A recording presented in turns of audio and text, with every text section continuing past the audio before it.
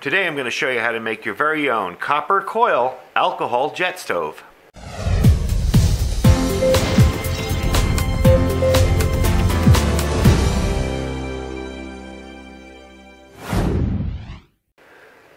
Hey guys, welcome back. First I want to thank you for joining me today. And second I want to show you this new kind of fun little side project I've been making. These are copper coil alcohol jet stoves. If you notice, it's just in a regular short little canning jar. And these canning jars you can pick up at Walmart. They come in this big huge case here. Let's not get that too close to the fire. I've already made a couple of these for friends. And I'm going to make one here to show you guys just how easy it is to make and how efficient they are. I did a quick alcohol burn test with this one. Water boil test with this one. And I stuck it in my hobo stove and I boiled 2 pints of water in about 8 minutes. So that's pretty darn good for just a little tiny alcohol stove. So we're going to get to the construction on this. I'm going to show you how to put it together. And I'll be right back. We'll start building it. Alright, so first I'm going to show you what you need for this. And a lot of this stuff is what I use. You can use different methods if you want, different tools. But this is what I found works best. First, you're going to need some copper tubing. Now, those of you more familiar with copper tubing than I can figure out what size this is. I bought this roll, and it was probably twice this size at Home Depot for around $8 and change. I already pre-cut a piece because it's easier for me to pre-cut a length, and there's no particular length. I just pre-cut a piece, and I'm going to wrap it. Now, you're going to need something to wrap it around. Now, I use this old piece of piping. I just stick it in a vise, wrap it around that. You're going to need some JB weld because you want to seal up your seals inside and outside. A couple of drill bits. This is for the holes for your tubes. And that's for your little tiny hole there. That's the only place you're going to be drilling a hole. You're going to need some kind of wick material. I have to run inside and get it. I forgot when I was setting up this shot. But I do have... it's basically just candle wicks, regular wicks from a lantern. And I just cut them in half. You can see them in there. Anything will do. You might even be able to get away with paracord or something. It's not anything that's going to burn. It's going to wick and suck up the fumes into the tube. And then the gas comes out here, shoots up here, and that holds the flame in. That's where the flame lights. So that's about it. It's a pretty simple project. I also have some sand back here. Actually, mine's aluminum oxide from my sandblasting cabinet. You're going to want to fill this tube with sand, dirt, anything. Just make sure it's full before you wrap it around here so you get a nice smooth... If you notice how smooth that is, there's no kinks in it. The sand will keep everything intact as you wrap it around and it won't kink up and go flat on you. So we're going to come right back and we're going to fill this up with sand. And I'm going to go get that wick, and I'm going to show you how I do it.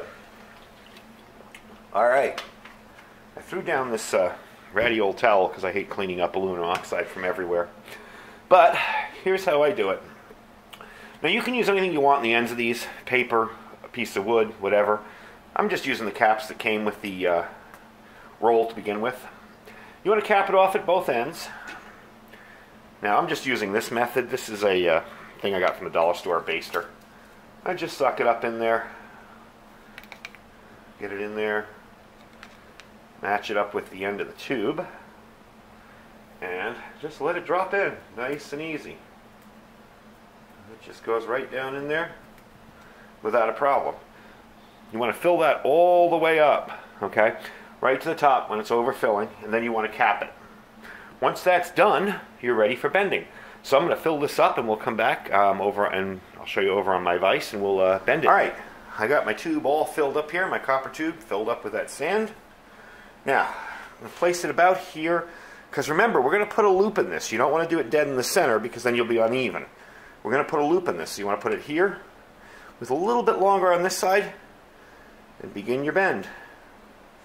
It doesn't have to be perfect. Don't worry if it doesn't look right. You're doing it right. Okay, you're going to loop it around there, loop it around, and there you go. Now, that looks kind of funky, doesn't it? Doesn't look anything like what's in my stand. Well, That's because you want to take it in here, flatten the sides together, so you don't want to empty the sand yet. And I'll show you how to do that in a minute. I'm going to take that out, and I'm going to come around this side of the vise and open it back up. Alright, almost there. And you're just going to slowly crush it in, keeping your sides as straight as possible. Moving it up a little. Crushing this part in. You want a nice tight little circle there. Let me back up a little. There we go. Now, got a little bend there. Okay. Now we're getting a lot closer, aren't we? I mean, that looks a whole lot like that.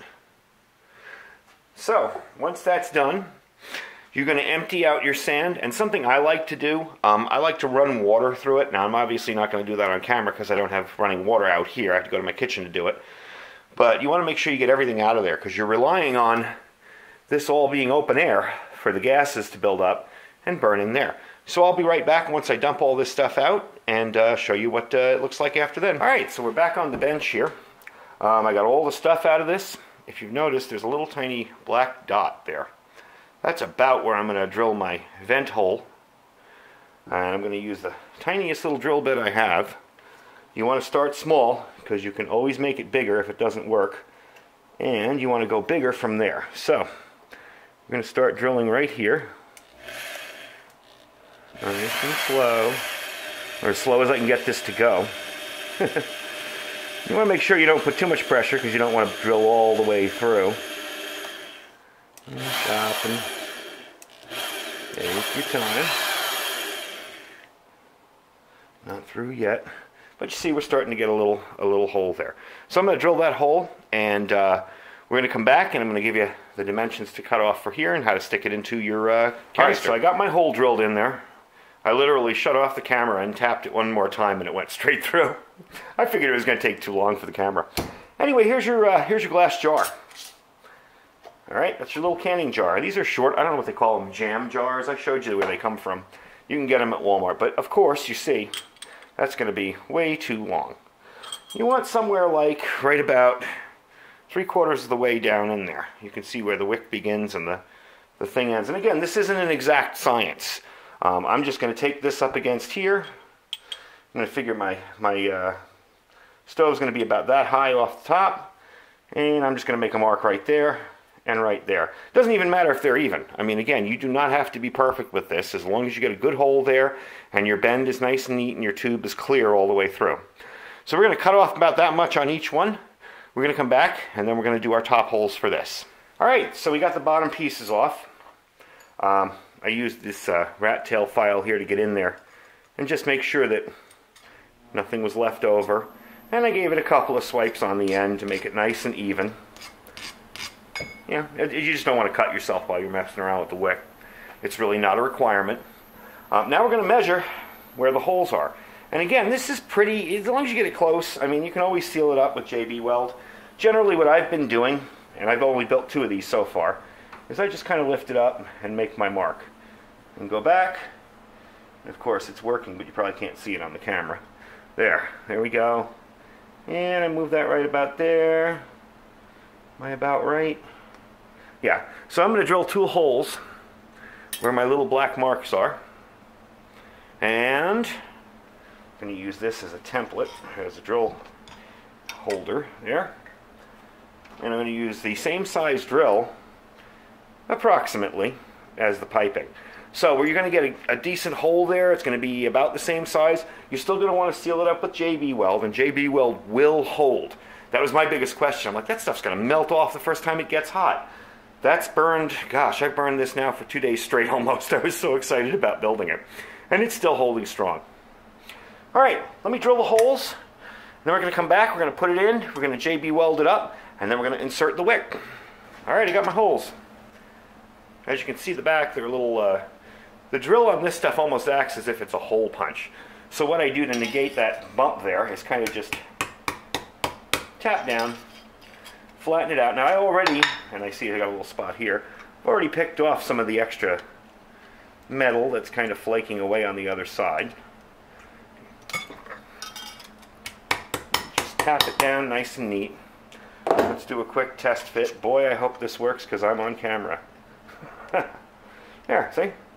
That's right in there, and that's lined up right with that. And if you do screw up, don't worry about it. You can always take a little round file and finish it up. So those holes are perfect.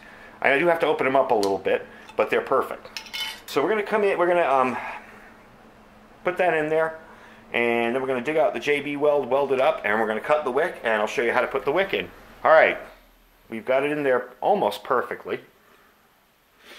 Not a lot of air gap in between where the coil pipe goes. Now, if you've never used JB weld before, this is how you do it. I understand some of you may be new to doing this stuff. It's just one tube, equal amounts, the other tube, put them together, mix it up. It's that simple.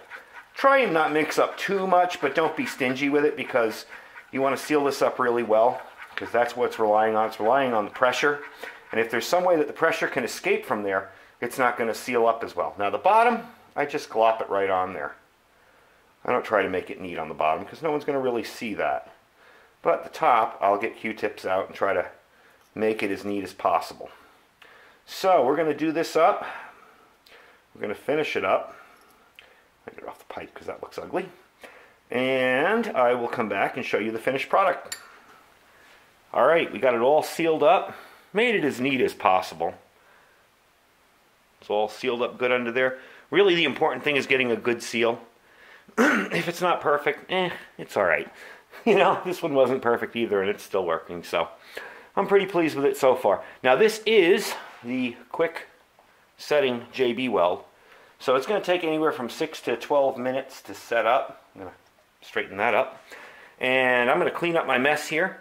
And I'm going to come back when it's all set up and continue from there. All right, cleaned up my mess. Here's my wick. Now, this is an average, I don't know, I bought these at Walmart years ago for one of my lanterns. It's an average size, but it doesn't really matter. What I'm going to do is cut it right down the red line, kind of cut it in half. Because if I were to try to stuff that whole thing up that tiny little tube, we would be getting nowhere fast. So, just cut it down the middle. If it gets some strands, that's actually good. It'll actually wick the stuff up into the tubes better. And I'm going to cut 2 equal pieces. Try to stay on that red line. This way, when I stick one inside the tube, I'll know about how far it's gone by comparing it to the other. Now when you put these in, you want to get them to about up to here. Okay? And that may seem really hard, but once this dries up, it's actually really simple. You just put it in there and twist. You get a little start and you just twist. And it'll twist its way up to about there. So when that's finally all dry, we're going to put those wicks in and we will move on from there, and then I'll give you a little demonstration once it's ready to go. Alright, so I got one up in there to start with. Got a little dental tool here that's helping me kind of push it in there a little. It's actually almost to the right height. And these will shred up a little bit as you put them in, that's fine. Depending on the wick you're using. Remember, I'm only going by the one wick that I happened to have lying around. I don't know if yours will do the same. Now, here's what I was mentioning before. This is what you want. This is why it's neat to save one out. I can measure it up along here and see I'm about to the right distance. There's the bottom. I'm about up to here. Now, of course, it's a little compressed. It's probably up to about there. So we're going to put it a little further in. We're going to cut off the bottom and kind of spread it out. And we're going to do the other side. And when that's all done, we'll come back and we'll do a burn test. All right, I got them up in there far enough. I've trimmed off the bottoms a little bit, kind of fray them out a little. We're going to give this its first burn test. Now, I like to use one of these propane torches to start it with the first time. You really don't have to. You can prime it just by pouring a little alcohol all over everything, and I'm still going to do that a little bit too. The first time you light it, it's going to sputter, it's going to shoot like crazy. At least my other two did. So, we're going to take a little rubbing alcohol. Just kind of wipe it around. Wipe it on everything, just to get it heated up. You want to heat up the coil so that everything up in there gets a nice gas going.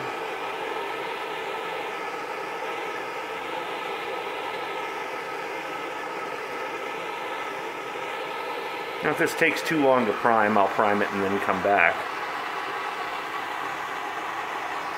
And shake it up a little bit too. And it will take a long time the first time to light it. I almost got something there. Getting something there. There we go. Do we have a flame yet?